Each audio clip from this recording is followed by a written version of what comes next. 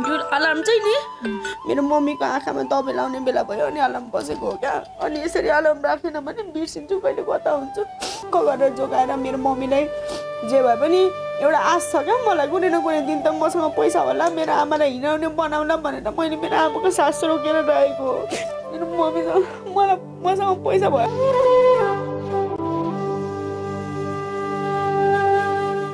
मेरो मम्मीले एउटा छोरी म मात्रै हो नि त होइन, दिदी बहिनी नभए पनि तपाईँ मेरो एउटा दिदी जस्तै भएर आइदिनु भयो, जन्मिदिनु भएको रहेछ मेरो लागि भन्ने लागिरहेछ मलाई। मैले त मेरो आमालाई एउटा अन्डा जोगाए जस्तो गरेर जोगाएर राखेको छु नि त अहिले होइन।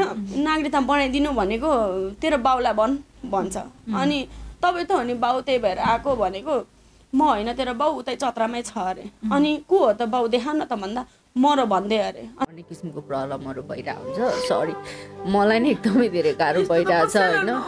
जेठी श्रीमती भयो होइन, अनि हाम्रो मम्मी त कान्छी भन्थ्यो, ठगेर बिहा गरेको थियो, माइली भयो मम्मी। अनि त्यसपछि अर्को बिहे गर। उसको हिम्मतलाई हामी चाहिँ सलाम गर्छौँ। यस्तो छोरीलाई ब्लेम लगाउने त्यो बाउ कस्तो होला क्या, तपाईँहरू आफै विचार गर्नुहोस् र त्यो बाउको बोली सुन्नुहोस् अनि यो छोरीको फेस हेर्नुहोस् क्या। आफै कमाएर मेरो आमालाई हेर्दा पनि उसले मलाई नै नराम्रो भन्छ भने मैले के गर्नु त अब। मैले के चाहिँ गर्दाखेरि उसलाई राम्रो लाग्छ, मैले त त्यस्तो केही नराम्रो भनेको छैन।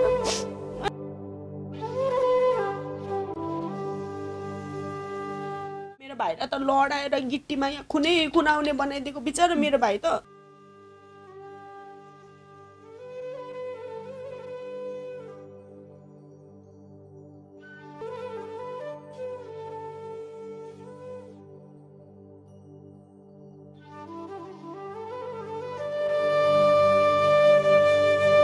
तपाईँ यति चाहिँ मैले बुझेँ, तपाईँको आमा तपाईँसँग खडा मात्रै भइदियो भने तपाईँले संसार जित्नु हुने रहेछ भन्नुभयो क्या त्यो अङ्कलहरूले।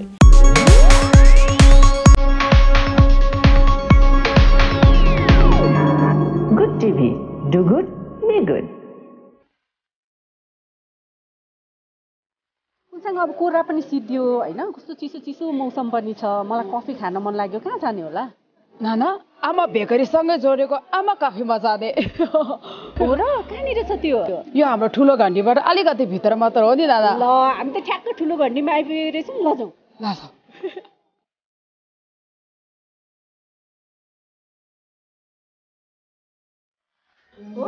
यहाँ रहेछ नि त अनि दुईटा कफी।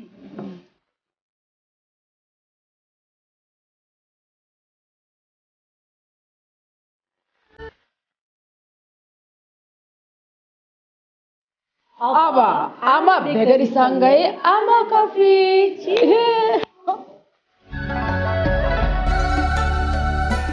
दर्शकबिन, हामीले केही समय अगाडि एउटा प्रतीक्षा तामाङ र उसको आमाको स्टोरी तपाईँको माझमा राखेको थियौँ, जसमा एउटा प्रतीक्षा तामाङ भर्खरै 26-27 वर्ष पुगेको, आजभन्दा 4 वर्ष अगाडिदेखि आमाको उपचारको लागि मात्रै होइन कि एउटा हस्पिटलले गरेको ज्याजती साथमा आफ्नो बाउसँग पनि मुद्दा लडिरहेको कुरा पनि तपाईँहरू माझमा हामीले सम्प्रेषण गरेको थियौँ। यो सँगसँगै बाबा चाहिँ हामीसँग सम्पर्कमा आएर चाहिँ उहाँको चाहिँ क्यारेक्टरमाथि नै प्रश्न चिन्ह खडा गर्नेदेखि लिएर विभिन्न कुराहरू गरेको कुरा पनि तपाईँहरूले भिडियोमा थाहा पाइसक्नु भइसकिसक्यो होइन। अब अहिले चाहिँ हामीसँग त्यो भिडियो हेरिसकिसकेपछि, त्यो भिडियो सुनिसकिसकेपछि उहाँको छोरी हामीसँग कन्ट्याक्टमा आउनुभएको छ। उहाँसँग त्यो विषयमा अझ डिटेलमा चाहिँ कुराकानी गर्दैछौँ। स्वागत छ तपाईँलाई। धन्यवाद दिदी। सबैभन्दा सुरुमा त म प्रेम अङ्कल होइन, प्रेम राईज्यू, अनि त्यसपछि हाम्रो समाजसेवी मामा उत्तम राईज्यू जसले चाहिँ तपाईँलाई भेटाइदिनु भयो होइन। तपाईँ जस्तो यस्तो राम्रो अब एउटा मिडिया मात्रै भनेर हुँदैन। म त एकदमै स्पेसल थ्याङ्क्स दिन चाहन्छु तपाईँलाई, किनभने तपाईँले मेरो केसलाई आफ्नै जस्तो सोचेर गरिदिनु भएको छ होइन। अब अहिलेसम्म यतिको हुनु भनेको नै एउटा उपलब्धि नै हो मेरो लागि चाहिँ होइन। अहिलेसम्म कुनै पनि मिडियाले मलाई यतिको हेल्प गरेको थिएन। म कति अब ठुल्ठुलो मिडियाहरूमा पनि गएँ, नगएको होइन, धेरै महिना अगाडि गएँ। अब ग्यालेक्सी 4Kहरूमा पनि गएको, म पुगेको होइन। पुगेर त्यहाँको दाइहरूसँग मैले मेरो पेपरहरू पनि देखाउँदाखेरि पनि उहाँहरूले चाहिँ के भन्नुभयो भने जुन बिपीले गरेको कागज छ नि त्यो कागजमा अब प्रष्ट त लेखेको छैन पक्कै पनि हामीले गल्ती गरेको छैनौँ भनेर, तर त्यो कागजलाई चाहिँ उहाँहरूले अब यो कागज नगरेको भए चाहिँ हुन्थ्यो, यो कागज गरेर चाहिँ अलिकति अप्ठ्यारो पर्ला भन्नुभयो। जबकि मिडिया भनेको त कानुनको दायरा भन्दा त बेग्लै भयो नि त। अब मिडियाले कानुनले हामीलाई हेल्प गर्न नसक्दा र पनि हामी पीडित हो भनेर थाहा हुँदाहुँदै गर्ने हो नि त मिडिया भनेको त, त्यही भएर हामी जान्छौँ होइन। अनि एउटा आश पनि थिएन क्या मेरो, त्यही भएर मैले त्यहाँ गएको वर्ष दिन जस्तो भयो। अनि मलाई आश लाग्दैन थियो, कति मिडियालाई मैले फोन गरेर आफ्नो स्थिति त्यतिखेर अब कि मर्ने कि डोनेसन लिने स्थिति थियो मेरो। अनि त्यो स्थितिमा मैले फोन गरेको थिएँ रुँदै क्या, अब रुन्छु भनेर त रुइँदैन, अब फोन गर्दा गर्दै त्यस्तो भएको थियो। अनि त्यतिखेर पनि मलाई सिम्पाथी देखाउनु भयो आउँछु भनेर, तर आउनु भएन क्या। अनि मलाई त आश पनि थिएन। अनि उहाँ उत्तम मामाहरूले, प्रेम अङ्कलहरूले, गङ्गा दिदी त्यस्तो हुनुहुन्न, उहाँ भनेको अहिलेसम्म अब कस्तो कस्तो केसहरू भएको छ होइन, त्यस्तो भन्नुभएको थियो, जे भन्नुभएको थियो त्यो चाहिँ मैले फिल गरेँ। त्यही भएर एकदमै धन्यवाद तपाईँहरू सबैजनालाई त्यसको लागि चाहिँ। अनि त्यो अडियो सुन्नुभयो नि? हजुर अडियो सुने मैले, हजुर त्यही विषयमा कुरा गर्नु मन लागेको कस्तो लाग्यो त? उहाँले त सिधै तपाईँको क्यारेक्टरसँग चाहिँ उहाँले क्वेसन चिन्ह उठाउनु भएको छ होइन, यस्तो क्यारेक्टरले स्केटी हो भनेर भन्नुभएको छ। कति हदसम्म त लास्टमा मलाई नै अति भएर उहाँसँग अलिकति चर्काचर्की जस्तो पनि पर्यो होइन। के हो खास त्यो कुरा? तपाईँ क्यारेक्टरले चाहिँ मान्छे हो, आफ्नो बाउले त्यस्तो भनिराख्दाखेरि तपाईँलाई त पिन्च त भयो होला, अहिले पनि आँखाभरि आँसु पारिराख्नु भएको छ होइन। हजुर यस्तो हो मेन। अब कारण त्यो चाहिँ म खुलाउँछु होइन। कारण भन्नुपर्दा चाहिँ कारण चाहिँ उहाँको एउटै मात्रै हो कि उहाँलाई मुद्दा गरेको छ भनेर, त्यो इखले हो क्या। अनि अलिकति क्यारेक्टर अलिकति खराब पनि हो, बुझ्नुभयो नि। अब यी तिनजना चाहिँ अंशको चाहिँ मुद्दा हालेको थियो। यी छोरी चाहिँ अब एउटा सँग त्यसलाई छोरो, अर्को सँग त्यसले छोरो, केटी बिहा गरेर पनि एउटा प्रमाण भेटे, त्यसको आधारमा चाहिँ अनि उसले अंश नपाउने भई। अनि अर्को कुरो फटाइ कुरो के भने त्यसकै कारणले गर्दा त्यो आमाले त्यस्तो भएको क्या। उहाँले कति कुराहरू छ त्यो म भन्दै जान्छु। सबैभन्दा सर्वप्रथम त बिहा गर्ने कुरा भन्नुभएको छ होइन, 2-3वटा बिहा गर्ने भनेर। अब पहिला चाहिँ यस्तो नि त, मम्मीले मलाई पढाउनु भयो होइन, पढाउँदा नि एउटा सिङ्गल मदर भएर अब स्टाफ नर्स पढाउनु, त्यो पनि प्राइभेट कलेजमा होइन, धेरै नै टफ हुन्छ। आमा बाउ मिलेर पनि गर्नु गाह्रो हुन्छ, जबकि अब मम्मीले त एक्लै गर्नुभएको थियो। अनि धेरै पैसाहरू सकिसक्नु भएको थियो। अनि त्यही क्रममा अब उता गाउँकै एकजना दाईसँग बाहिर जाने क्रममा 2टा जोडी थियौँ हामी होइन। अनि अब बाहिर जानलाई प्रोसेस भयो क्या। अनि प्रोसेस भएपछि के भयो भन्दाखेरि सबैभन्दा सुरुमा बिहा दर्ता जति पुरानो हुन्छ त्यति राम्रो मान्छ अस्ट्रेलियाको लागि भनेर त्यो गर्दाखेरि अनि त्यो एउटा पाटो थियो होइन। त्यही गर्ने क्रममा पछि मुद्दा चाहिँ पछि हालियो, बिहा दर्ता पहिल्यै भयो थियो, मम्मीले मुद्दा पछि हाल्नुभयो, बाहिर जानको लागि मात्रै गरियो। हजुर अनि मुद्दा चाहिँ मम्मीले हाल्नु न थियो, बाबाले मुद्दा पनि बाबाले भाइको नागरिकता बनाइदिनु भएन नि त। अनि त्यही भएर मुद्दा हाल्नु भएको हो क्या। अनि त्यो मुद्दामा चाहिँ बाबाले चाहिँ अब त्यो फेरि गाउँमै बिहा दर्ता गरेको भएर चाहिँ अब त्यसरी अलिक हल्ला भयो। अनि त्यो कुरालाई चाहिँ बाबाले उसको बिहा गरिसकेको छ भनेर त्यसरी दिनुभएछ क्या अदालतमा। तर केही छैन, अब त्यो बिहा दर्ता गरे पनि ल ठिकै छ, उसले त्यसैलाई एभिडेन्स बनाउँछ भने पैसामा मर्ने मान्छे पनि होइन हामी होइन। मलाई अब मतलब छैन मेरो भाग दियोस् कि नदियोस्, मैले दिनु पनि भनेको छुइनँ। अब मैले त मेरो भाग भने पो उसले मैले 2टा बिहा गरेँ 3टा बिहा गरेँ अथवा होइन अहिलेसम्म बिहे गरेको छुइनँ अथवा छोरा छोरी पाइसकेँ भन्ने कुरा त त्यहाँ उठाउने हो नि त। मैले त्यहाँ मेरो अंशै मागेको छुइनँ, त्यो कुरा भनेको व्यर्थ हो क्या, त्यो त बच्चाहरूलाई पनि थाहा हुन्छ होइन। अनि अरू कुरा पनि मैले सुनेको थिएँ, म मेरो फोटोहरू पनि दिन्छु सार्वजनिक गरिदिनु होइन। अब मैले ड्रेसहरू बनाएर मोडलको पनि त पैसा दिनुपर्छ नि त होइन। अब मैले मोडलिङ गर्दा हुने खालको जस्तो मलाई लागेर मैले गरेँ भने उसले गलत गरेँ त, त्यो त कसैले पनि गलत गरेँ त भन्दैन होला पक्कै पनि। तपाईले आमाको नाममा पैसा उठाएर चाहिँ तपाईले त्यो त्यस्तो के पसल खोल्नु भएको छ अनि के भन्नु भने हजुर रेकर्डिङमा चाहिँ 30-35 लाख भन्नुभएको थियो होइन। 30-35 लाख होइन, त्यो पनि म दिन्छु। मेरो साथीहरूले मिलेर एउटा पेज नै क्रिएट गरेको छ, गङ्गा देवी राई तामाङ ट्रिटमेन्ट भनेर होइन। त्यो अनलाइनमा हेऱ्यो भने सबैले देख्नुहुन्छ फेसबुकमा। अनि गङ्गा देवी राई तामाङ अनि ट्रिटमेन्ट फर गङ्गा देवी राई भनेर त्यसरी छ। त्यहाँनिर मैले 1 रुपियाँदेखि लिएर 1000 रुपियाँ 500 रुपियाँ 1 लाख 2 लाख जति उठे पनि सबैको पोस्ट गरेको छु क्या। त्यो आज पनि छ त्यो पेज होइन, अहिले पनि त्यो पेज चलिरहेछ। त्यहाँनिर हेऱ्यो भने कसले कति दिएको भनेर सबै रेकर्ड छ। हामीसँग त्यस्तै 19-20 लाख जति चाहिँ उठेको हो होइन। अनि त्यति उठेर आउँदाखेरि अब मैले उठाएर त्यतिकै खाँदै बस्नुलाई त उठाएको होइन नि त मैले, पक्कै पनि मेरो आमालाई जाति पार्छु भनेर हो। अनि त्यही गर्ने क्रममा चाहिँ अब धरान चत्रामा थियौँ हामी, अनि धरानमा पनि भाडामै बस्नुपर्ने। अब मम्मीको लागि बेटर नै होस् भनेर मैले चाहिँ काठमाडौँमा धेरै तपाईँको फिजियो गर्ने ठाउँहरू राम्रो राम्रो छ भनेर अनि मेन स्पेसल्ली चाहिँ त्यो एकजना अनिता दिदीको भिडियो छ नि मेरो मम्मी जस्तै स्टेज थियो उहाँ निको भएको देखेर पनि मलाई काठमाडौँ ल्याउनु मन लागेको क्या खास गरी चाहिँ तर काठमाडौँ ल्याएर मात्रै भएन ल्याएपछि त अब महिनै पछि अब 80-90 हजार 1 लाख खर्च हुने होइन त्यो बाहेक अब त्यहाँनिर फेरि फिजियोथेरापीको खर्च बुझेँ अनि खर्च बुझेर अनि यो ट्याक्सी भाडाहरू क्यालकुलेट गर्दा त तपाईँको त्यति पैसाले त 5-6 महिना मात्रै पुग्ने जस्तो देखियो क्या अब मेरो त कोही छैन नि त ब्याकअप होइन मैले त सोच्नु पऱ्यो नि त 5-6 महिनापछि त फेरि मेरो सुसाइड गर्ने टाइम आउला मलाई त्यस्तो खालको मनस्थिति होला अब कतिचोटि चाहिँ मैले डोनेसनको लागि उयो गर्नु होइन अनि त्यही भएर मैले त्यतिखेर मम्मीलाई अनि ल्याएपछि अनि 5-6 महिनापछि पैसा हुँदैन भन्ने मलाई लाग्यो नि त अनि लाएपछि अब पिर पर्न थाल्यो अनि सोचेँ अनि त्यतिको अनि मेरो बोजूले अब आफन्तको घरमा बस्नु पनि धेरै हुँदैन होइन 3 महिना बस्यौँ हामी यहाँ सकिला दिदी हुनुहुन्छ मेरो ठुलो मम्मीको छोरी त्यहाँ बस्यौँ अनि त्यसपछि हामी भाडामा बस्न थाल्यौँ अब फेरि झन् थप्यो नि त होइन अनि थपेपछि अनि अब मसँग पैसा पनि सकिँदै गएको थियो अनि डोनेसन पनि बल्ल तल्ल हिम्मत गरेर गरेको थिएँ क्या त्यतिखेर मलाई मन लागेको थिएन गर्नु अनि 2 वर्षसम्म मैले आफ्नो 0 लेभल भइन्जेलसम्म पनि डोनेसन उठाएको अनि बल्ल तल्ल गरेको पैसा सकिन आँटिसकेको थियो अनि कुन मुखले भन्नु कसलाई भन्नु फेरि अनि मलाई त त्यस्तै टिकटकमा हालेर डोनेसनको लागि गरिराख्नु पनि राम्रो पनि लाग्दैन क्या अनि मेरो मम्मीको मैले अपाङ्गो कार्ड त बनाएको थिइनँ मेरो आमालाई कसैले अपाङ्गो नभनोस् भनेर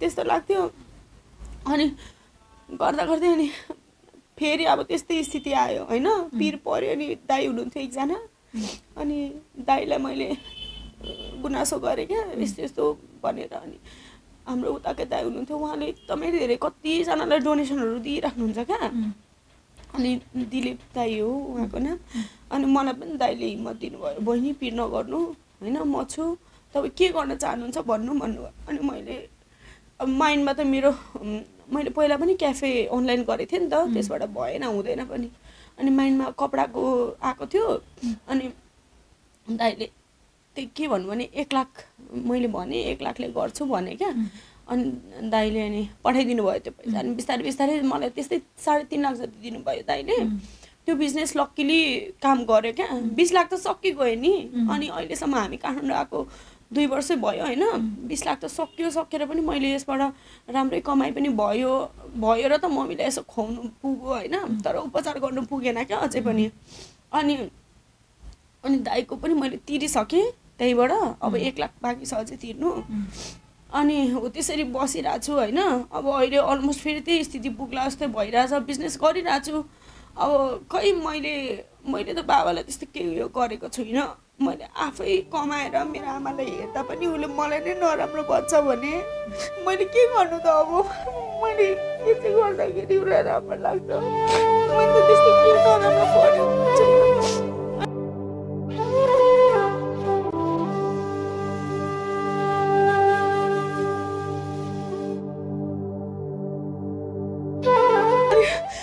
मलाई के अरे उता लाने बेलामा के अरे बिपीबाट घर लाने बेलामा भनेन भन्छ होइन बाउले हाम्रो मम्मी बिचेत अवस्थामा हुँदाखेरि त्यतिखेर त खालि पूजापाठहरूमा मात्रै लाग्थ्यो नि त अब डक्टरलाई रिक्वेस्ट गरौँ अनि त्यतिखेर बाउलाई फकाएर भनेर बाबाको पनि गरौँले गर्दा मम्मीले यस्तो भएको भन्ने कुराहरू गर्थ्यो क्या अनि बाउको पनि होस् घर शान्ति होस् भनेर इटरीको घरमा घरदशा पूजा गर्नु गएको अनि म मेरो भाइ अनि माइजूको आमा गएको थियो हाम्रो कान्छी माइजूको आमा 52 बाजे अनि हामीलाई त सिडीबाट माथि चढ्नै दिएन क्या अनि त्यो हाम्रो चाहिँ घर होइन मेरो नभए पनि मेरो आमाको भाइको त हो नि त अनि सिडीबाट माथि चढ्नै दिएन अनि मलाई के भन्दै बाज्दै थियो त्यतिखेर बाउ हेर्नु है हाम्रो सपोर्टमा थियो अनि किन भन्दाखेरि अब उसको माइन्डमा के रहेछ भने म 1-2 लाख दिए जस्तो गरेर छोरीले मुद्दा फिर्ता गर्छ भन्ने रहेछ क्या भन्छ नि मैले रेकर्डिङमा भनेको थिएँ नि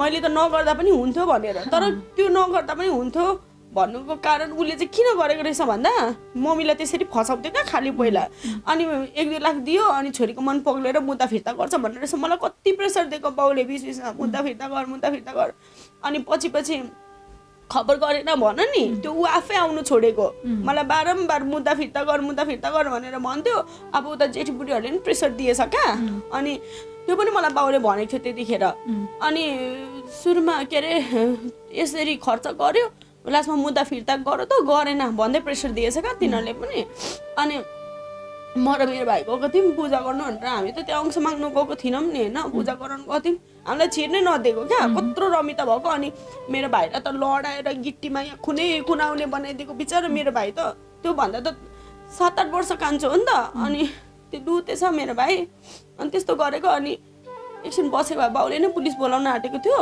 त्यो जेठीको छोराको लागि तर अनि हामी गइहाल्यौँ उता हस्पिटलमा आमा जेठीको छोराले चाहिँ पिटेको त्यस्तो गरेको अनि बाउले छुटाउन नसकेर पुलिस बोलाएको थियो अनि तर हामी निस्किहाल्यौँ त्यही भएर पुलिस पनि आएछ पुलिस भनौँ न तर त्यहाँ केही उयो भएन अनि होइन बाउले भन्दै थियो नि त अब त्यहाँ लिएर राखेको भए म गर्थेँ भनेर उसले जम्मी त्यो जेठीको छोराले हुल्नु नदिँदा त्यति त उसको बाउको त्यति त अधिकार रहेन रहेछ उसले हामीलाई छिराउन त सकेन एकछिन पूजाको लागि भने मेरो आमालाई कसरी त्यहाँ राख्थ्यो भन्नु त मैले त मेरो आमालाई एउटा अन्डा जोगाए जस्तो गरेर जोगाएर राखेको छु नि त अहिले होइन मान्छेले हेर्छ लडेको देख्छ तर एउटा डक्टर बोलाएर त्यहाँ हेऱ्यो भने कम्प्लिट चेकअप गर्यो भने थाहा हुन्छ कि त्यो पेसेन्टलाई कति केयर पुगिरहेछ भनेर एउटा फिजियोथेरापी पुगेको छैन तर अहिलेसम्म बेडसोर हुन दिएको छैन मैले मेरो मम्मीलाई चकिङ हुन दिएको छैन होइन हरेक दिनको यो तपाईँको खर्च भनेको बेग्लै कुरा हो क्या स्याहार्नु पर्यो कपाल यो राम्रो धुएन भने किरा पर्छ जुम्रा पर्छ त्यो स्याहार्नु पर्यो अहिलेसम्म जुम्रा पर्न दिएको छैन दाँत ब्रस गरिदिनु पर्यो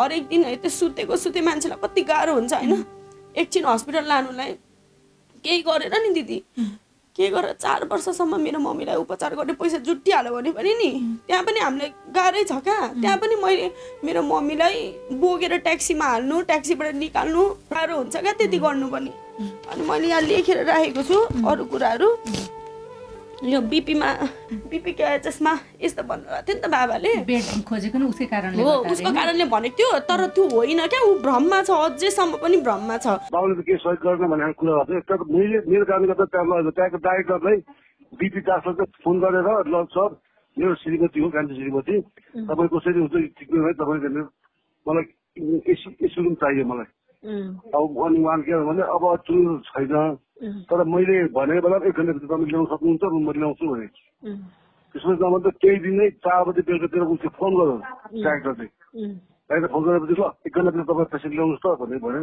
मैले सुन्नु त अनि हाम्रो बिहाटको पसलमा बस्नु भन्नु छ उसलाई भनेर त्यहाँनिर त्यो 4 लाख रुपियाँ चाहिँ कागजमा लाएर त्यो छोरीले त्यहाँ साथी राखेर अनि त्यसरी एम्बुलेन्समा ल्याएर मैले काम गरेँ पाउने 10 महिना त घोपा क्याम्पमा ट्रिटमेन्ट गर्न राख्यो मैले के भएको थियो भन्दाखेरि यदि उसको साथी थियो बीपी केएचएस त्यस्तो थियो भने त उसले पहिले भनेर अथवा सुनेर झिकाउँथ्यो नि त हामीलाई किन मैले लेटर दिएको मैले एउटा बकाई त्यो लेटर पनि म प्रदान गर्छु होइन बकाई त मैले त नि बिरामी भकै सुनाएनौ रे नि त कति समयसम्म नसुनाको होइन यस्तो अब हेर्नु है नागरिकता बनाउन जाँदाखेरि त्यो पनि मसँग भिडियो रेकर्डिङ थियो कि बाबालाई अब भाइ र म गएको नागरिकता बनाउनु अनि यसरी नै बसेको थियौँ नागरिकता बनाइदिनु भनेको तेरो बाउलाई भन्छ अनि तपाईँ त हो नि बाउ त्यही भएर आएको भनेको म होइन तेरो बाउ उतै चत्रामै छ अरे अनि को हो त बाउ देखा न त भन्दा म र भन्दै अरे अनि कसरी म र भन्नु तपाईँलाई त सबैले चिन्छ नचिन्ने मान्छे भए पो म र भन्नु भनेको म मेरो मृत्युदत्ता बनाएर दिन्छु भन्छ अनि त्यस्तो भन्ने मान्छेलाई कुन आशले मैले फोन गर्नु अनि मैले घट्टै भएको रात चाहिँ बरु काकाहरू हुनुहुन्छ होइन काकाहरू पढ्ने हुनुहुन्छ आफ्नै उहाँहरूलाई गरेको थिएँ त्यतिखेरै गरेको थिएँ बाउ आफ्नो भएको भए त बाउलाई पनि गर्थ्यो होला नि त म त्यतिखेरै अनि खबरै नगरेको त होइन नि मैले कसैलाई पनि अनि गरेको थिएँ अनि सायद अब कसरी सुनो होइन उसको बेहोरा राम्रो भएको भए काकाहरूले पनि सुनाइदिनु हुन्थ्यो होला यस्तो यस्तो भएछ राम्ररी सल्लाह गर्ने खालको मान्छे नै होइन नि त अनि त्यसरी मैले भनेको थिएँ अनि उता त्यस्तो भएर हामीले उता लग्यौँ होइन अनि यस्तो हो क्या आर्मी क्याम्प भनेर कतिजनाले कमेन्ट पनि देखेको थिएँ मैले आर्मी क्याम्प हामीले नलानु खोजेको होइन क्या त्यहाँ क्याम्प पुऱ्याएपछि एन्टिस्नेक भेनम दे भन्दा दिएन नदिएपछि हामीले के भन्यो भने तपाईँहरूले गर्नु सक्नुहुन्न भने हामी आर्मी क्याम्प लान्छौँ अहिले पनि हामीसँग टाइम छ भन्दाखेरि आर्मी क्याम्प लानु पर्दैन यहीँ ट्रिटमेन्ट हुन्छ राम्ररी गर्छौँ हामी भनेर त्यसरी भनेर राखेको हो नि त अनि हामीले त अब त्यहाँबाट अब त्यो झगडा गरेर लाने कुरा आउँदैन फेरि अब क्याम्पमा एन्टिस्नेक भेनम नहुने होइन त्यो सबैलाई थाहा छ पाउँछ त्यो दबाई छ तर त्यसको उपयोग नै नगरेपछि के गर्नु भन्नु त अनि त्यही हजुरले पनि भन्नुभएको थियो नि मैले मेरो साथी सिनियर डाक्टर चिनेको यताउति भनेर होइन त्यहाँ हजुरले पनि भन्नुभएको थियो राम्रो चिन्जान छ पहिचान छ कि तर मलाई खबर गरिएन 8 बजे बेलुका लगाएको त्यहाँनिर कति 3-4 घन्टा कति राख्यो त्यहाँ उपचार नभएपछि वरिष्ठ डाक्टर थियो भने भोपालको डाक्टरले चिनेको मान्छेले मात्रै उपचार गराउने होइन नि त त्यो पेसेन्ट त्यो डाक्टर तपाईँलाई ल भनेन त्यो उसको गल्ती भयो होइन तर त्यहाँनिर जो जे रोगको पेसेन्ट गएको छ त्यो त डाक्टरले उपचार गराउनु भन्दा उसको कर्तव्य हो नि त उसले किन गरेन त त्यो भोपालको डाक्टरले 3 घन्टा के चिनेकोलाई चाहिँ उपचार गर्ने नचिनेकोलाई नगर्ने त्यो एकदमै राइट भन्नुभयो होइन तर त्यो इन्फर्म त उहाँ सिनियर डाक्टरलाई चिनेको नचिनेको भनेर हामीले ब्लेम गर्ने नै होइन क्या त्यो इन्फर्म त त्यहाँ भएको मैले त चिन्दिनँ नि त तर त्यहाँको जसले हाम्रो मम्मीको ट्रिटमेन्ट गर्दै थियो अथवा त्यहाँनिरको हस्पिटलको स्टाफहरू उनीहरूले इन्फर्म गर्ने हो नि त डाक्टरलाई त सिनियर डाक्टर हुँदा हुँदै उनीहरूले बोलाएन उनीहरूको गल्ती हो नि त अनि यहाँ पनि मेरै गल्ती जेमा पनि मेरै गल्ती अनि त्यसपछि बिपीलाई मैले 2 महिनापछि त्यहाँ पनि मेरो ब्रेकडाउन हुने स्टेज कति आएको छ क्या अनि त्यतिखेर पनि अब पैसा छैन हेर्नु है बाउले के भन्छ अब आमा पनि बाँच्दैन होला उसले त त्यस्तो भनेको मरस भनेको थियो क्या साँच्चै भन्नुपर्दा उसलाई के थियो भने कि त बाँच्यो भने पनि छोरीलाई 1-2 लाख दियो भने फकेर मुता फिर्ता गर्छ कि त मरो भने त एउटा अंशै काटिन्छ भन्ने होला क्या सायद अब मैले त्यस्तो बोल्नु मन लागेको थिएन तर अब त्यस्तै नै देखियो नि त 15-20 लाख रुपियाँ त मैले खर्च गरेको छु तर त्यो के छ भने मैले खर्च गरेँ मेरो बाउले गरेर सर्गी गरेर भन्छु कि अझै 4 लाख रुपियाँ अझै त्यो बिराट नर्सिङमा अझै बाँकी तिर्नुपर्ने हो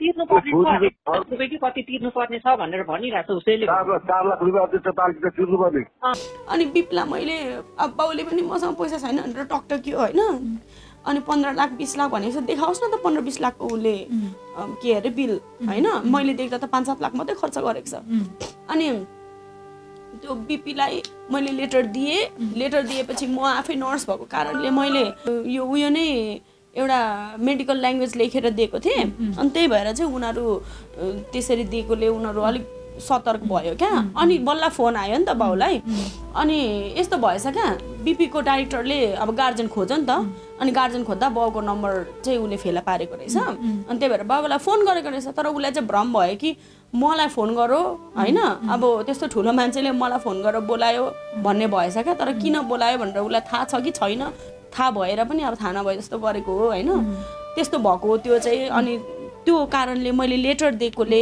एउटा मैले चाहिँ उसलाई उजुरी दिएको बिपी क्याचेसलाई उजुरी दिएको कारणले होइन त्यसरी बिपीले बोलाएको हो एकदमै इम्पोर्टेन्ट कुरा होइन मैले कति कुराहरू नभनौँ भनेर सोचेको थिएँ अब पहिला पनि मैले अब मिल्छ भने बाउसँग त्यो मेलमिलापमा पठाउँछ क्या अनि मेलमिलापमा गएको हेर्नु है मेलमिलापमा गएको अब जे भए पनि त करोडौँको सम्पत्ति छ नि त 1 करोड भए पनि करोडै भयो नि त करोडको सम्पत्ति छैन भन्नु नि त हेरौँला नि तपाईँले साथ दिन्छु भन्नुभएको छ होइन दिदी जानुभयो भने देख्नुहुन्छ तपाईँले पनि सरकारी कर्मचारीहरू पनि हुन्छ हामीसँग अनि त्यसपछि विदेशमा मैले डोनेसनको लागि अब भनिनँ मैले थामे रोकेर राखेँ नभनेन भनेपछि त सबैलाई भने नि त मैले अनि त्यसपछि विदेशमा भएको मेरो आफ्ना आफन्तहरूलाई मैले फोन गरेँ होइन अनि आफ्नो आफन्त दाजुभाइ दिदी बहिनी अङ्कल आन्टी भनौँ न अनि इटरीमा भएको छरछिमेकीहरू होइन सबैलाई गरेँ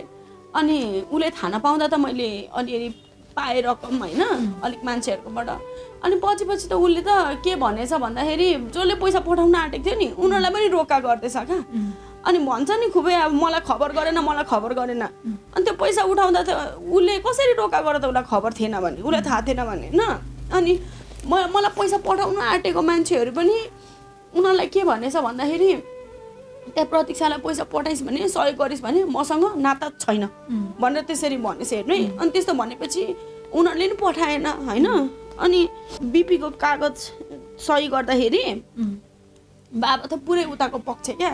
अब खै के मजा आइरहेको थियो त्यो गर्दाखेरि मलाई थाहा छैन होइन। अब त्यो कागज गर्दाखेरि म फसेँ भनेर जुन भनिरहेको छु नि मैले, अब बाउ पनि त्यहीँ थियो नि त। ऊ त एउटा कस्तो भने कस्तो के पो भन्छ यो पोलिटिकल मान्छे जस्तै हो नि त, त्यस्तो भाषा बुझ्छ नि त, म त बुझ्दिनँ। अनि त्यहाँनिर कस्तो खालको कागज भइरहेको थियो उसलाई सबै थाहा छ, अनि उसले नै सही गर्न लागेको होइन। अनि त्यसपछि मैले हेर्नु है, म त एउटा छोरी पनि हो, एउटा नर्सको हिसाबले पनि हेर्नु पर्यो नि त। त्यो हिसाबले हेर्दा मैले के भने तपाईँ मेरो मम्मी पेसेन्ट तपाईँको हस्पिटलमै छ, डाक्टरलाई भने हस्पिटलमै छ, अनि यो बिरामीको के आवश्यकता हो म भन्दिनँ, तपाईँ आफ्नै स्पेसलिस्टहरूलाई सोध्नु। अहिले यो पेसेन्टलाई एउटा ट्रिपल फोल्डिङ बेड चाहिन्छ कि चाहिँदैन, एउटा विल चेयर चाहिन्छ कि चाहिँदैन होइन, अनि अक्सिजन सिलिन्डर स्ट्यान्ड बाईको लागि चाहिन्छ, अनि त्यसपछि उपचार त चाहिन्छ नि। यस्तो अब एउटा के भन्नु, अब मृतक स्थितिमा पुर्याइदिएपछि होइन। अनि त्यस्तो भन्दाखेरि म त्यहाँ ठुलो बडो मान्छेहरूसँग कुरा गर्दैछु कि एउटा डिसेन्टली होइन। अब मलाई त प्याच्चै के भनिदिन्छ त्यहाँनिर त्यो मान्छेहरूको अगाडि। मैले यसो भने क्या, सरले के भन्नु भने त्यहाँको सरले, हामीसँग नयाँ विल चेयर चाहिँ छैन, फोल्डिङवाला पुरानो विल चेयर छ। विल चेयर पनि तपाईँको कुदाउँदै होइन, कुदाउँदै यस्तो बाङ्गो हुने खालको विल चेयर थियो क्या। त्यो कहिलेको 100 वर्ष पुरानो अरूले डोनेसन दिएको त्यो विल चेयर लानु भन्दै थियो। अनि मैले भने यस्तो विल चेयरले हुँदैन, फोल्डिङवाला हुन्छ अर्को, अनि त्यो चाहिन्छ भने। अनि मैले त्यस्तो भन्दैछु, बाउले त छेउमै छ, तैँले जस्तो भने त्यस्तो हुन्छ। उनीहरूको अगाडि त्यस्तो भनिदिएपछि उनीहरूले के बुझ्छ भन्नुहोस् त, त्यस्तै भयो त दिँदैन पनि थियो होइन। अब त्यो धन्न पेसेन्टको आवश्यकता थियो र दिनै पर्यो नि त उनीहरूले। अनि अर्कोचोटि मैले तल लगेर भने क्या, तपाईँले कि त आफूले भन्न सक्नुहुन्न भने त्यहाँनिर प्याच्च त्यसरी नबोल्नु उनीहरूको छेउमा। मैले बल्ल तल उनीहरूलाई बनाइरहेको हुन्छु। मलाई रहर होइन नि, मेरो आमालाई सकेसम्म विल चेयर होइन त्यस्तो बेडमा पनि राख्नु नपरोस्, यसरी आउनु पनि नपरोस् होइन। अनि मेरो इच्छाले मागेको मैले विल चेयर, अनि त्यसरी विल चेयरहरू राम्रो चाहिन्छ भन्दा पनि उसले उल्टै त्यसरी उनीहरूकै अगाडि तैँले जे भने त्यही हुन्छ भनेर कराइदिने। रेकर्डिङमा चाहिँ तपाईँलाई मैले छोरी यस्तो भने त्यस्तो भने गाउँको कुरा गर्छ नि, गाउँमा जानु न, गाउँको मान्छेहरू तर्सिन्छ मलाई अहिले बाँचेको देखेर। त्यसरी यो गोटी 10वटा गोटी यो अलार्म चाहिँ नि मेरो मम्मीको आँखामा दबाई लाउने बेला भयो अनि अलार्म बसेको हो क्या। अनि यसरी अलार्म राखेन भने बिर्सिन्छु, कहिले कता हुन्छु। अनि आँखामा दबाई लाउने बेला भएर अलार्म लगाएको, फोन गरेर भनिसकेँ मैले। अनि गाउँमा गएर सोध्नु, त्यहाँ मान्छेहरू तर्सिन्छ म बाँचेको देखेर। 2 महिना 9 महिना 11 महिनाको हुँदा घरि मलाई चोरेर बिल्डिङबाट हाम फालेर गोटी खाएर मातेर उफ्रेर के अरे नानी नै चोरेर मम्मीलाई खुकुरी लिएर आएर काट्नु खोज्ने। अनि मलाई चाहिँ चोरेर त्यो अहिले खै लाँदैन त। त्यतिखेर 9 महिनाको हुँदा चाहिँ मेरो मायाले होइन क्या, मेरो आमा बच्चा भनेपछि मर्नै खोज्ने। अनि त्यो बच्चा लगेपछि माउ आउँछ भनेर मम्मीलाई अनि मलाई त्यस्तो उयो भने मम्मीको पनि मायाले होइन, माइतीबाट कति पैसा धुतेर कति उयो गरेको। अनि नभनौँ भन्दै थिएँ तर उसले सुरु गरेपछि मैले सबै भन्छु अब। अनि त्यसरी माइतीबाट कति पैसा मेरो मम्मीले बिचार लास्टमा पनि 60,000 माग गरेको थियो। त्यो ल्याउनु नसकेर मेरो मम्मीलाई कुटेर ढुट्ट पारेर घाइते बनाएर आँखा फुलाएर खुट्टा खल्चाङ हुने गरी नवमीको दिन कुटेर त्यसरी उयो गरेको हाम्रो मम्मीलाई। मलाई एउटा त्यो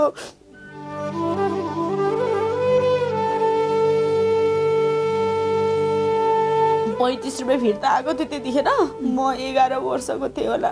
35 रुपियाँको त्यो बेबी ब्रा हुन्छ नि, त्यो मैले 35 रुपियाँको किनेर लगाएको न्युमा मम्मीलाई कुटेको। त्यसले फिर्ता आउँदाखेरि आफ्नो बुढाको पैसा फिर्ता के चलाउनु पाउँदैन आफ्नो श्रीमतीले।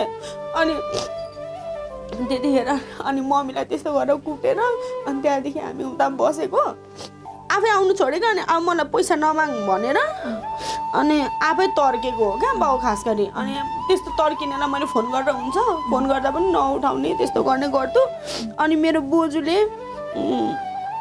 बोजूले बच्चाहरूलाई भेट्नु नदिएको भन्थ्यो नि, छोरोलाई पनि बिगारेर ट्यापे भयो रे, उसले सुधार्न खोज्दाखेरि पनि फेरि भागेर उतै गयो रे भन्छ त। बिचारा मेरो भाइ त के ट्यापे भयो भन्नु। त्यो एडिकल किन राख्नु मैले यहाँ ल अनि तपाईको छोरा त्यो ट्यापे एडिकल सरलाई मैले धेरै पत्र गरेँ। सुधा केटामा राखेँ, यहाँबाट भागेर गएको छ, के गरेर राख्यो। अब बाउले होइन अब म 9 महिनाको हुँदा 9 महिना कि 5 महिना कति महिना 2 महिनाको होला हौ त्यस्तो हुँदा आफ्नो छोरीलाई एउटा 5वटा नानीको बाउ भएर त 10वटा ट्याब्लेट खाएर ज्याकेटमा हालेर हिँड्छ त्यो त 14-15 वर्षको केटा अब उसलाई जस्तो इन्फ्लुएन्स भयो त्यस्तै भयो नि ऊ होइन अब एक त बाउ पनि अब गतिलो भइदिएको भए पो बिचारा सम्झाउने डर देखाउने हुन्थ्यो होइन एउटा आमाले धन्न पो त्यस्तो गरेर गर्नुभएको थियो बोजूले होइन हामी बाउ आयो भन्दाखेरि हामी डरले लुकेको क्या हामी नै नगएको म र मेरो भाइ म अझै पनि त्यो मेरो भिजनमै छ हामी लुकेको यतापट्टि बाउ त्यही थियो अनि अन्त हाम्रो बोजू नभए त हामीलाई उहिले मारिसक्ने हाम्रो बोजू नभए त यतिको पनि हुँदैन थियो कि बोजूले गर्दा नै हो बाँचेको अनि त्यसपछि साँच्चै यो मुद्दा गर्दाखेरि मैले वकिलले ठगो भनेको थिएँ नि वकिलको नाम चाहिँ सुमन कार्की हो अनि त्यो अङ्कल बार काउन्सिलमा उठ्नु भएको थियो सायद अध्यक्ष भइसक्यो कि छैन उसलाई पनि मैले मुद्दा यो बार काउन्सिललाई लेटर ड्रप गरेको थिएँ अझै पनि म गर्छु किनभने मैले त्यो अङ्कललाई होइन त्यो अङ्कलले हामीले मुद्दा गरेको उयो नै गर्दैन जग्गा रोक्का नै गर्दैन रहेछ त्यो 1.5 वर्षको बिचमा बेचिदिएको भए त बेचे हुने क्या सम्पत्ति केही पाउँदैन थिएछ अनि त्यो भयो रोका पनि अनि 1.5 वर्षपछि कसैले मलाई झस्काएर मैले गरेको हतार आत्तिँदै अनि उसले फिस के को लिइरहेको थियो हामीसँग महिना पछि 10,000 अनि त्यसपछि गाडीको नम्बर होइन वकिलले मलाई भन्नुपर्ने हो नि कुन गाडी के कसो अथवा उसको ड्युटी हो नि त पैसा दिएको छु नि त हामीले त होइन अनि त्यो त परै जाओस् मैले कसो गरेर फेला पारेको गाडीको नम्बर 2टा होइन त्यो गाडी पनि मैले नम्बर दिइसकेपछि बेच्यो क्या त्यो गाडी भनेपछि पुरै हेल्चेक्रा गरेको नि त वकिलले मैले त्यो 2टै गाडीको नम्बर टिपाएपछि उसले मलाई रोका गर्नुपर्छ भनेको भए म आफै जान्थेँ नि त रोका गर्नु मालपोतमा होइन त्यो पनि भनेन मलाई अनि ल यो नम्बर दियौ अब यो गाडी बेच्न पाउँदैन भनौँ तर यही उमा बेच्यो क्या त्यो गाडी पनि मुद्दा गरिसकेपछि गाडी पनि बेच्यो छोरा बिग्रेको भन्छ होइन तपाईँले पनि भन्नुभयो नि छोरा बिग्रेको त्यस्तो हो भने म छोरी तपाईँको के अरे बुढी र छोरा ल्याइदिन्छु भन्नुभयो नि होइन बिचारा भाइ नागरिकता बनाउनु भनेर बाउकोमा गएको अथवा अब बस्छु बाउकोमा भनेर गएको होइन अनि अब लुते फिस्टे छ नि त भाइको फोटो खिचेर अहिले मैले यो बोले र सुनेर चाहिँ उसले हटायो भने कोनी नत्र त्यो अझै पनि छ होला पोस्टमा कस्तो खालको बाउ हेर्नु न छोराको फोटो खिचेर यहाँ उभि त भनेछ बिचारा त्यसलाई अनि फोटो खिचेछ अनि खिचेर पोस्ट गरो क्या मैले नि हेरेको थिएँ अनि आफ्नो आफन्त उसकै आफ्नो पर्नेले पनि मलाई फोन गरेर कतिले खै के खालको बुद्धि नभएको पनि भनेको छ नाम त नखोलाम उनीहरूलाई गाह्रो पर्छ होइन अनि के अरे पोस्ट गरेर यो केटा हेर्दाखेरि के लाग्यो तपाईँहरूलाई भन्नु क्या उसले त्यस्तो पोस्ट गरे सुन्नु न अनि सुन्नु न यस्तो भन्नु क्या यो केटाको फोटो हेर्दा अनुहार हेर्दा के जस्तो लाग्छ भन्नु अनि बिचारा कमेन्ट गर्नेले कसरी नराम्रो गरेन क्या के भन्नु भने कसैले के भन्यो नि एउटा दाइ मरिसकेछ हाम्रो बडाको छोरा अनि यो त मनिष जस्तो छ भन्नु अनि कसैले यो त सन्दीप जस्तो छ भन्नु मेरो भाइको नाम सन्दीप हो सन्दीप जस्तो छ त भन्नु अनि लाउरे भिड्न आँटेको के कतिले कमेन्ट गरेको थियो अनि त्यहाँ जबरजस्ती त्यो कमेन्ट गरेकोलाई रिप्लाई गरेर हेर्दाखेरि गोटी खाएर गाँजा खाएर बिग्रेको केटा जस्तो देख्नुहुन्न भनेर त्यसरी आफैले कमेन्ट रिप्लाई गरेको अनि त्यस्तो गर्ने बाउ नबिग्रिने छोरा पनि बिग्रिँदैन त्यस्तो गरेपछि भन्नु त उसले कसको आधारमा बिचारा ऊ सप्रियोस् भन्नु न अनि त्यस्तो गरेको छैन अनि फ्यासन गर्दै हिँड्ने भनेर मलाई नराम्रो भनेको छ नि अब हेर्नु है त्यो कपडा मैले बेचेर होइन कपडा मैले लगाएर मैले अब फ्यासनेबल लुगाहरू डिजाइन गरेर धन्ना मेरो आमाको पनि पहिला मलाई स्टाइलिस लुगाहरू आफै डिजाइन गरेर लगाइदिनु हुन्थ्यो क्या त्यही जेनेटिक भएर होला मेरो माइन्डमा पनि आफै आउँछ र मैले डिजाइनिङ नसिके पनि मैले कति डिजाइन गरेको लुगा बेच्नु भनेकै ठुलो कुरा हो नि त अनि तर यस्तो हुन्छ क्या दिदी मैले महिनामा कुनै महिना मैले 3 लाख पनि बेचेको छु तर मैले 3 लाख बेचे पनि 6 महिनामा मेरो 3,000 पनि बिक्री भएन अन्त मलाई कहाँ पुग्छ त्यो 3 लाखले भन्नु त महिना पछि मेरो 1 लाख खर्च भइरहेको हुन्छ होइन नभए पनि 80-90 हजार हुन्छ कहिलेका मम्मीलाई इमर्जेन्सी काहीँ लानु पर्यो भने एक्स्ट्रा 50-60 हजार आइहाल्छ कहिलेका आफै बिरामी भइन्छ होइन अनि त्यही भएर त्यो हुन्छ नहुने होइन तर कन्स्ट्यान्ट छैन क्या अनि मैले गलत गरेको हो त त्यो तपाईँ आफै भन्नु न मैले गलत गरेको हो त होइन मैले त भने नि त्यो बेला सुन्यौ नि तिमीले होइन उसले त एटलिस्ट त्यति गरेर भए पनि आमाको प्याड फेर्ने र बिहान बेलुका जाउलो त तारिराखेको छ नि त ल तपाईँ मलाई फलफुल खुवाउनु पर्छ होइन मम्मी अब भेजिटेरियन हो अनि उसलाई यस्तो हुन्छ क्या बेडसोर हुने कारणको स्याहार नपुगेर मात्रै होइन यत्रो 4 वर्ष हुँदा नि भएको छैन है बेडसोर हुनु खोज्छ मैले के उयो गरिहाल्छु क्या अनि हुनु खोज्छ किन नहुनु प्रेसर पर्छ प्रेसर सोर भनेको बेड सोर एउटै हो प्रेसर परेर हुने र त्यसमा चाहिँ अब न्युट्रिसन पुगेन भने पनि हुन्छ क्या कुनै पनि अब यस्तो लडिरहेको पेसेन्टलाई शरीरमा होइन चाहिने न्युट्रिसन पुगेन भने पनि त्यो बेड सोर हुन्छ अनि त्यही भएर त्यो न्युट्रिसन ब्यालेन्स गर्नु पर्यो होइन हरेक कुरा हुन्छ ढ्याउ गराउनु पर्छ ढ्याउ गरेन भने फेरि भमिटिङ हुने उयो हुन्छ कहिलेकाहीँ हुन्छ पनि भमिटिङ अनि कन्टिन्युसली दबाई चलाउनु पर्ने हुन्छ धन्न म नर्स हो र कम्तीमा पनि इन्जेक्सन आएर कसैलाई लगाइदिए भनेर भन्नु पर्दैन त्यो पैसा बाँचिरहेको छ म आफै भएकोले होइन नर्स नभएको भए त घाउ पनि त भइसक्थ्यो हो नलेज पनि हुँदैन थियो अनि नर्स मात्रै भएर पनि हुँदैन आफ्नो माया पनि हो क्या कतिपय नर्सले केयर गर्दाखेरि पनि पुगिरहेको हुँदैन होइन दुइटै कुरा ब्यालेन्स भएर चाहिँ यतिको भइरहेछ हाम्रो बाबाको चाहिँ नि कस्तो खालको मनस्थिति छ भने नि बरु वकिललाई हामीलाई दिने पैसा अब भन्छ नि उसले मसँग पैसा छैन भनेर पैसा नहुने मान्छे भगवान् त्यत्रो वर्षसम्म वकिललाई पाल्नु सक्छ त्यो वकिललाई पाल्नु उसलाई मन्जुर छ तर हामीलाई यसो दिनु मन्जुर छैन क्या हस्पिटलमा बस्दाखेरि बारम्बार मलाई प्रेसर दिएर एकचोटि त यस्तो भएको थियो क्या बाउ र मेरो म त जहिले अब उसले कराउँथ्यो जे भने बाउ पलाएर बस्थेँ होइन मलाई के भन्यो भने आएर यसो भन्नु क्या यो के अरे फलान ठाउँको 1 लाख होइन फलानु फार्मेसीको 1 लाख अनि के अरे यहाँनिर यति खर्च गरेँ तँलाई क्यास दिएको यति अनि के अरे हस्पिटलमा मेरो 4 लाख बाँकी छ हस्पिटलमा अझै तिर्नुपर्ने छ 4 लाख भनेर मलाई खर्च सुनाउनु थाल्यो क्या अनि म त अतिबाट 4 भयो म त्यसरी गर्दिनँ पनि थियो होला ठुलो मान्छेको छेउमा जाँदाखेरि सपोर्ट गर्नु त कहाँ उल्टा मलाई नै खेद्दो लाएर त्यस्तो गर्छ होइन त्यो कुराहरू सबै माइन्डमा आएर रिस उठेर मेरो पालो अनि म पनि भट्याउनु थालेँ क्या आमालाई यहाँ उसले मात्रै तिरेको छैन नि त अहिलेसम्म यहाँ तिरेको यति लाख साइली बोजूको यति तोला सुन होइन अनि इन्द्र ठुले आमाले दिएको यति अनि शान्ति ठुले आमाको यति सकिला दिदीको यति बिमला दिदीले पठाएको यति लाख होइन ऋण अनि चन्द्र आन्टीको यति तोला सुन यो सबै तिर्नु छ हुँदै आमालाई बिहानदेखि बेलुकासम्म डाइपर लाग्छ अनि त्यसपछि एन्स्योर प्लस भनेर त्यो न्युट्रिसन डाइट हुन्छ क्या त्यो खुवाउनु पर्छ होइन उसलाई फ्रुट पेलेर खुवाउनु पर्यो अनि त्यसपछि मम्मीको मेडिसिन्सहरू त्यो सबै कहाँबाट पुगिरहेछ भनेर मैले नै उसलाई क्वेसन गरेँ क्या कहाँबाट पुगिरहेछ मैले ड्रिम क्याचरहरू बुन्थेँ त्यहाँ बसेर हस्पिटलमा बसेर मैले के गर्न सक्छु होइन अनि ड्रिम क्याचर बुन्थेँ अनि यो बेचेर फलामको बुनिरहेको थिएँ त्यतिखेर पनि यो बेचेर मैले जस्तो तसो गरिरहेको छु यहाँ मलाई कसले गर्छ भनेर मैले नै भनेको त त्यहाँदेखि बाबा आफै तर्केको मैले कहिले त्यसरी फर्काएको थिइनँ अनि त्यतिखेर फर्काएँ अनि त्यो जब फर्काएपछि आफै तर्केको आइन्दा पनि नगर्नु पनि भनेको त्यस्तो पनि भनेको अनि मैले गर्नुपर्ने फोन अझ त्यहाँनिर बोलिरहेछ मलाई फोन के अरे मलाई खबर गरेन अरे कसरी खबर हुँदैन यहाँ नि फेसबुक फोटोहरू आमामा यस्तो गर्ने पैसा हुन्छ रमाइलो गर्ने पैसा हुन्छ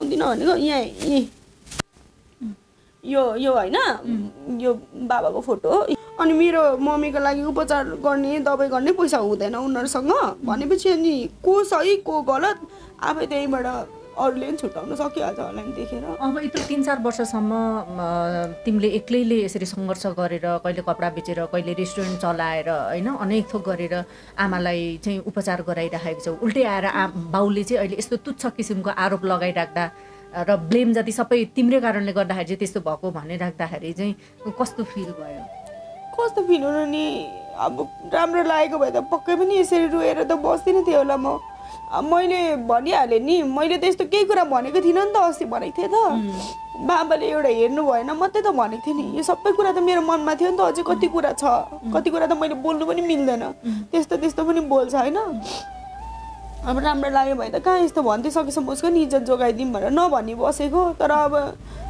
राम्रो गर्दा पनि ब्लेम गर्छ सपोर्ट गर्नुपर्ने ठाउँमा सपोर्ट गरेन ल ठिकै छ अनि झन् यसरी झन् धेरै यातना दिने यो त यातनै हो नि त होइन बरु पिट्यो भने एकछिनमा दुखेर सन्चो हुन्छ दाग जान्छ यो भनेको त घाउ हो नि त यस्तो घाउ त कहिले पनि भरिँदैन क्या कहिलेकाहीँ मलाई के लाग्छ भने नि मलाई यस्तो लाग्छ क्या भोलि पर्सि जस्तो जे भए पनि अब उसको छोराछोरी धेरै छ होइन भोलि पर्सि मैले कमाएँ भने मेरो बाउलाई पनि म भेट्न चाहन्छु भन्ने थियो क्या मेरो मनमा जे भए पनि बाउ हो ऊ नराम्रो भए पनि मैले भेटेँ भने सबै कुरा बिर्सिन्छ होला बुढेसकालमा त अहङ्कारहरू पनि सबै त्यागिन्छ होइन अनि गएर भेट्छु स्याहार्नु पऱ्यो स्याहारौँला पनि भनेर पनि सोचेको थिएँ क्या तर यस्तो सुनिसकेपछि अब त खै मेरो मनले जस्तै स्थिति भए पनि उयो गर्दैन होला जस्तो लाग्छ क्या बाउ भन्ने शब्द पनि मलाई भन्नु मन लाग्दैन अनि मलाई अस्तिको भिडियोमा चाहिँ मैले त्यो एकदमै छुटाएँ कि त्यो हाम्रो मम्मीलाई बिगार्ने डक्टरको नाम पनि भन्नुपर्ने थियो।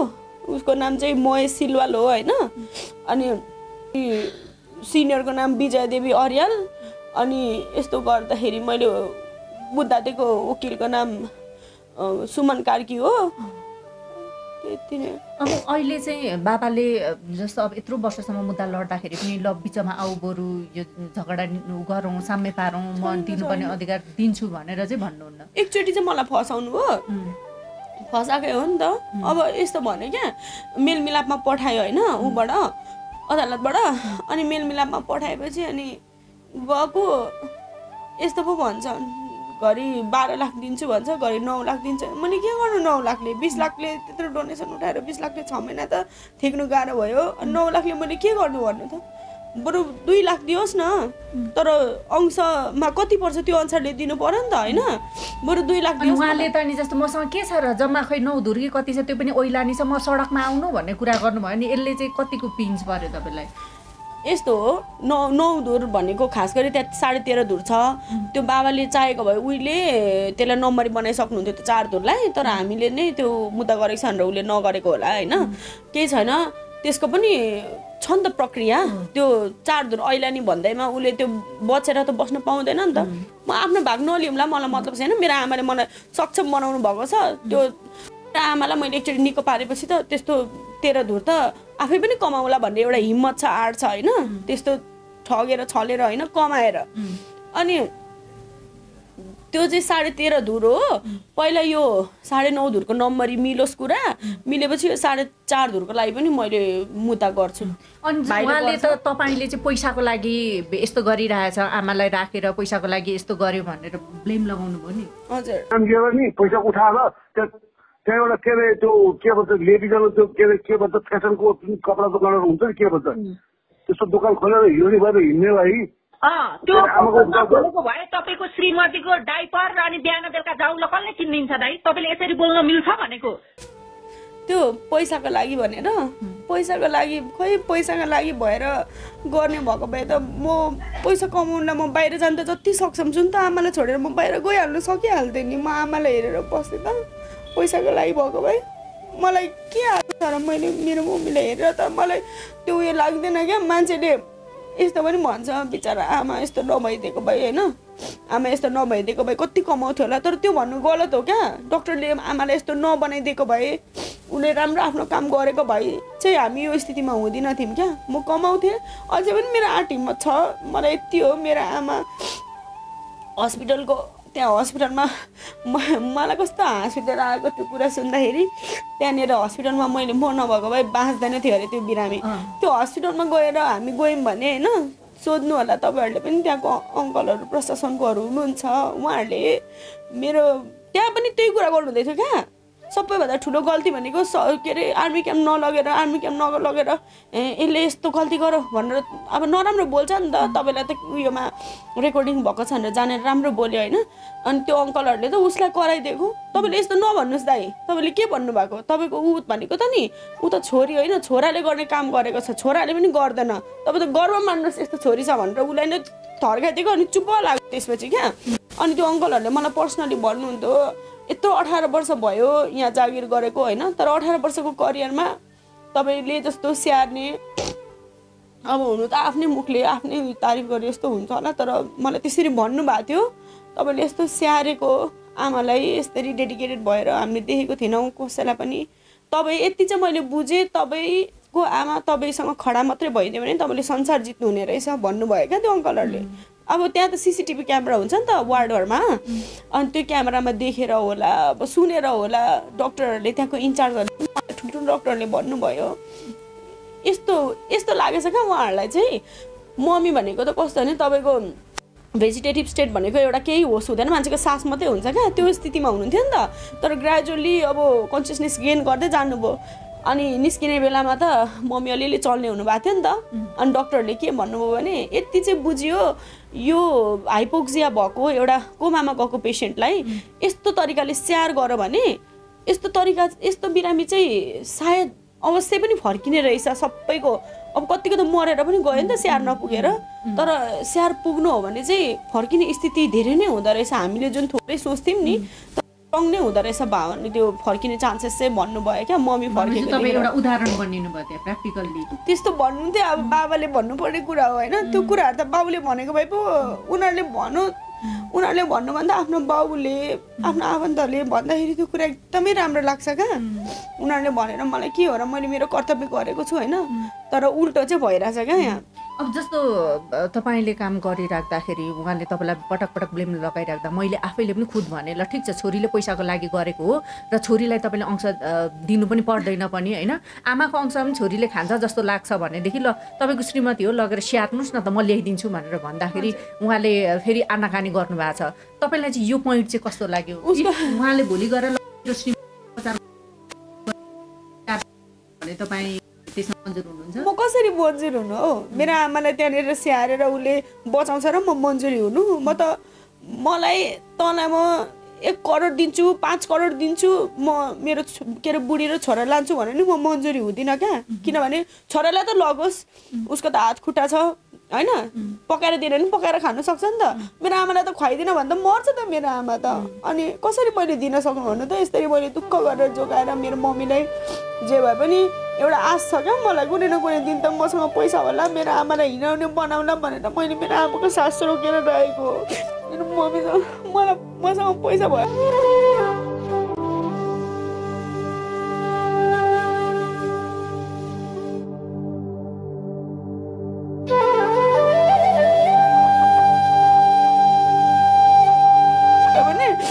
सबैभन्दा सुरुमा मेरो मम्मीको उपचार गर्नुमै लगाइदिन्छु। सबै पैसा मैले जति कमाउँछु सबै मेरो मम्मीको उपचारमै सकिदिन्छु। मलाई मतलब छैन आफ्नो लागि म के राख्दिनँ। इच्छा त हुन्छ नि, कसको इच्छा हुँदैन आफ्नो घर सम्पत्ति जोड्ने होइन, एउटा घर बनाएर राख्छु भन्ने कसको इच्छा हुँदैन। मेरो पनि छ जग्गा किनौँला घर सम्पत्ति जोडौँला भन्ने मेरो पनि छ। तर सबैभन्दा सुरुमा मेरो आमालाई म जाति पार्छु भन्ने मलाई छ क्या दिदी। मम्मीलाई मैले जाति पारेपछि मात्रै मैले त्यसको बारेमा सोच्ने हो। मलाई मतलब पनि छैन मेरो जिन्दगी सकियोस्, मेरो आमालाई जाति नपारी म चाहिँ कहीँ पनि जाँदिनँ भन्नाले मेरो आमालाई छोड्दिनँ म।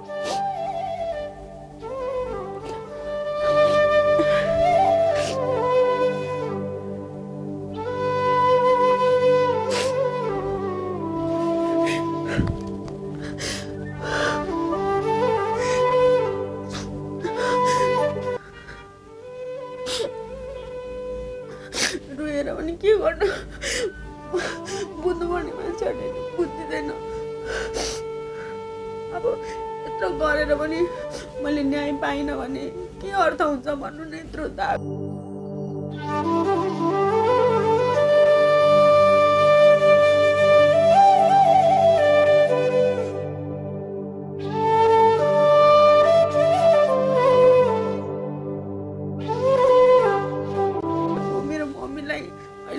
रोइरहेको छ मेरो मम्मी। छोरी छोरी भन्छु मैले फोन गरेँ भने पनि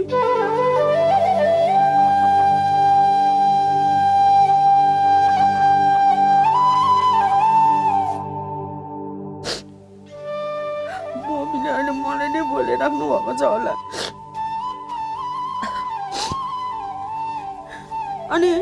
अनि यस्तो लाग्छ क्या अब नेपालमा बसेर त कमाइ हुँदैन नि त होइन। अनि बाहिर नगई हुँदैन मेरो। अनि बाहिर गयो भने पनि मेरो आमालाई यस्तो क्या मलाई भिजा नलाग्दा पनि टेन्सन, भिजा लाग्दा पनि टेन्सन, भिजा लागेन भने पनि अब कसरी कमाउनु भन्ने टेन्सन छ। भिजा लागिहाल्यो भने पनि मैले कसरी आमालाई छोडेर जानु? भोलि गएर मम्मी हुनुहुन्छ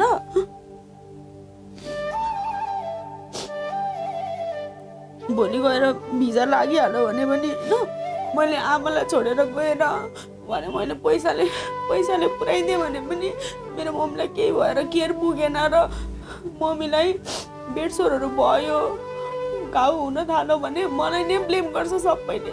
ब्लेमको त ल मलाई केही छैन, ब्लेम त बानी भइसक्यो। ब्लेम सबैको ब्लेम पाउने बानी भइसक्यो, केही छैन।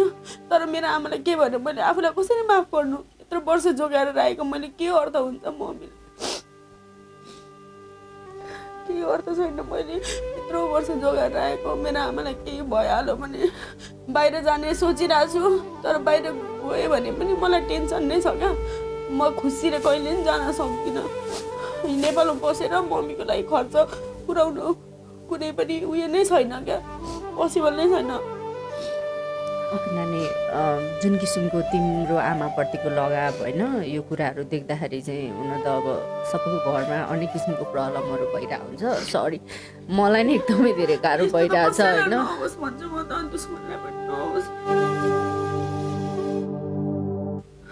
खै किन यस्तो भएको, एउटा डिजास्टर नै भयो। सोच्दै नसोचेको फेरि कति लामो समयसम्म। मम्मी मम्मी बोजू बोजू बोजू हजुर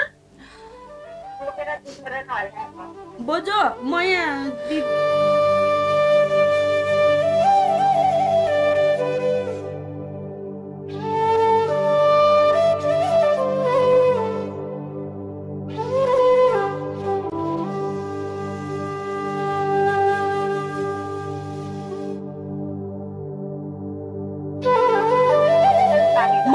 एकछिन बोजूलाई त्यस्तो नगर्नु ल, म आउँदैछु के, म आउँदैछु।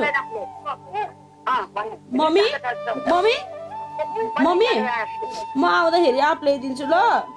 ल दिदी दिदी मम्मी मम्मी मम्मी यहाँ सुन्नु मम्मी, म भएन नि यस्तो गर्नु। मम्मी नरुनु, एकछिन यहाँ सुन्नु न मेरो कुरा, म आउँदाखेरि आँप ल्याइदिन्छु ल।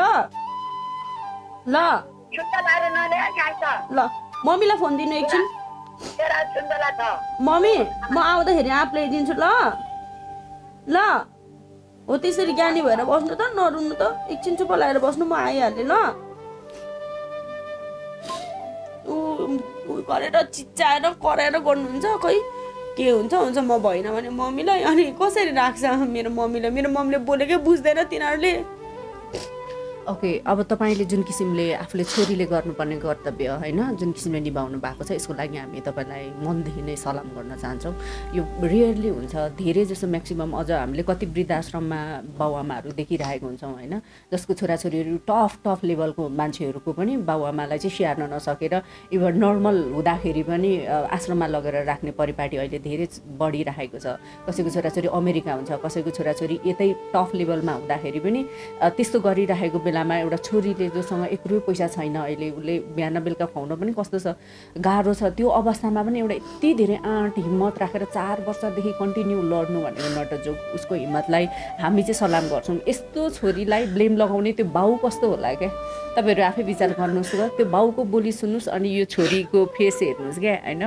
यस्तो गरेर जसले बाउले गर्नुपर्ने कर्तव्य उसले निभाएर बसिरहेको छ, उसको आफ्नो जिन्दगी सबै त्यागेर आमाको हुन्छ नि टाउको आफ्नो उसमा राखेर बसिरहेको छ, खुट्टामा होइन राखेर चाहिँ त्यसरी उहाँले सेयर गरेर बसिराख्नु भएको छ भनिसकिसकेपछि यस्तो मान्छेलाई त्यतिसम्म निज ब्लेम लगाउन सक्ने। तर त्यो श्रीमती जो मुडा जस्तो भएर बसिरहेको छ, उसको सम्पत्ति दिनको लागि अथवा उसको अंश दिनको लागि चाहिँ उसले 50 लाख रुपियाँ ऋण तिर्ने अरे।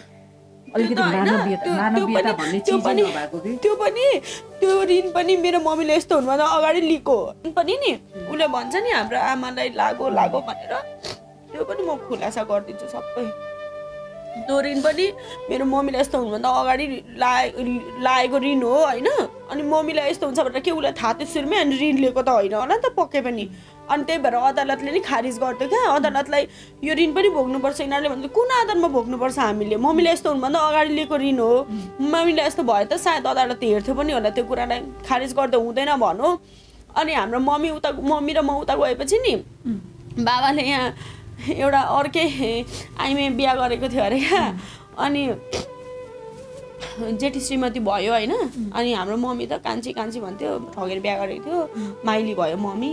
अनि त्यसपछि अर्को बिहे गर, अनि एउटा क्याम्पमै के अरे गार्ड जागिर गर्नेको बुढी गरेको रहेछ। तर त्यो जोस उसले चाहिँ मजाले अब मजा चखाएछ भनौँ न, बिहा गरेछ, बिहा दर्ता गरिहालेछ, राई नै रहेछ, बिहा दर्ता गरिहालेछ। अनि बिहा दर्ता गरेपछि फस आएछ क्या, फुरुक्क पार्दैछ। अनि सुरुमा स्कुटी पनि तपाईँको नाममा झिक्दिनु, पैसा चाहिँ म तिर्छु भनेर त्यस्तो गरेछ होइन।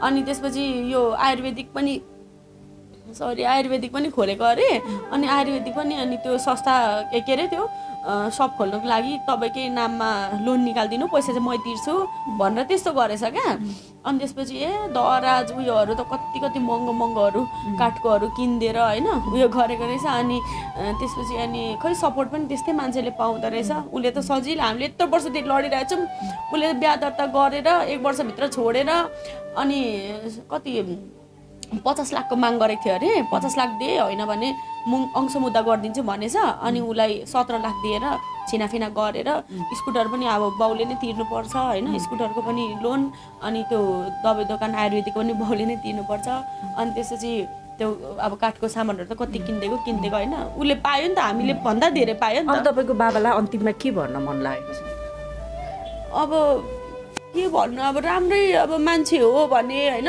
उसलाई त्यस्तै लाग्छ भने अब हामीले गर्दा पनि उसलाई प्रब्लम भइरहेछ उसले गर्दा नि हामीलाई प्रब्लम भइरहेछ होइन अब यो छिनाफिना गरिदियो भने त हामी टच हुने पनि कुनै अर्थै हुँदैन क्या चाहे मरौँ चाहे जेसुकै हौँ जस्तै स्थितिमा पुगौँ होइन र अर्को कुरा चाहिँ यो यदि यो घटना जुन भयो नि यो मुद्दा छिनाफिना भएर यो घटना भएको भए हामीले भन्दाखेरि पनि कानुनी रूपमा लड्न पाउँदैन थियौँ क्या किनभने उसको हिसाबले त उसले भाग दिइसकेको हुन्थ्यो नि त अहिले त दिएको छैन हामीले भन्ने ठाउँ छ नि त एटलिस्ट उसले भनेको कुरा पनि मैले भनेको कुरा नि त्यही हो भाइले र मम्मीले भन्ने ठाउँ त छ नि त होइन अब म भनेको त उनीहरूको एउटा कस्तो भने हेल्पर जस्तै नै हो क्या मैले त एउटा गाइड मात्रै गरिदिरहेको छु हेल्प मात्रै गरिदिरहेको छु होइन अब भाइलाई र आमालाई मात्रै दिन्छु भन्छ भने त म त धेरै खुसी हुन्छु नि त्यही हो मेरो इच्छा पनि होइन अब भाइको पनि के इच्छा हुन्छ त्यो उसको इच्छाको कुरा हो तर सकेसम्म चाहिँ म के भन्छु भने भाइ र आमाले पाएको सम्पत्ति पनि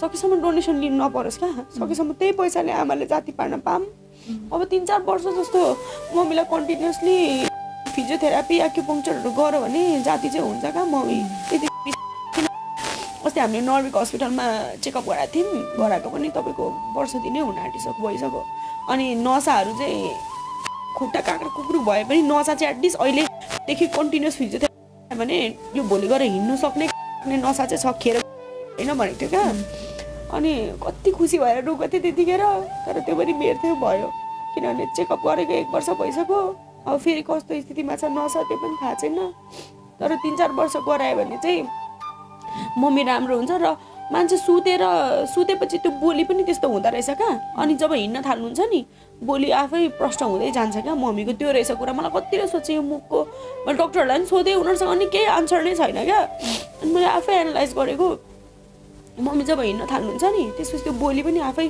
प्रश्न हुँदै जाने रहेछ क्या राम्रो हुने रहेछ भन्ने कुरा चाहिँ मलाई रियलाइज भएको छ त्यस्तो हुन्छ नै होला हुन्छ अब तपाईँले न्याय पाउनुहोस् हामी पनि कामना गर्न चाहन्छौँ र हामीले दिनुपर्ने साथ सपोर्ट सधैँभरि रहन्छ होइन मलाई विश्वास छ दिइराख्नु भएको छ अहिलेसम्म अरूले भन्दा त एटलिस्ट धेरै नै गर्नुभएको छ तपाईँ मेरो मम्मीले एउटा छोरी म मात्रै हो नि त होइन दिदी बहिनी नभए पनि तपाईँ मेरो एउटा दिदी जस्तै भएर आइदिनु भयो जन्मिदिनु भएको रहेछ मेरो लागि भन्ने लागिरहेछ मलाई अहिलेसम्म त मलाई यसरी सपोर्ट गरेको थिएन उता मामालाई पनि धेरै धेरै धन्यवाद तपाईँलाई भेटाइदिनु भयो मामाले भन्नुभएको थियो कति कुरा मलाई विश्वास लागेको थिएन क्या दिदी ताल पऱ्यो भने लाइफमै कराइदिनुहुन्छ डराउनु न कोहीसँग भन्नुभएको थियो अब हेरौँ भनेको थिएँ नभन्दै तपाईँले हिजो फोन गर्दाखेरि यस्तो यस्तो भएको रहेछ भन्दाखेरि हो रहेछ भन्ने भयो क्या अनि त्यसै त अब तपाईँले यत्रो अवार्डहरू पाउनुभएको होइन नि त पक्कै पनि होइन तर यसरी लडिदिनु भएको छ तपाईँलाई धेरै धेरै धन्यवाद मैले तपाईँलाई सुरुदेखि पनि भनेको थिएँ ब्लेसिङ लाग्छ क्या तपाईँलाई मैले हार्टबाटै तपाईँलाई मैले धेरै नै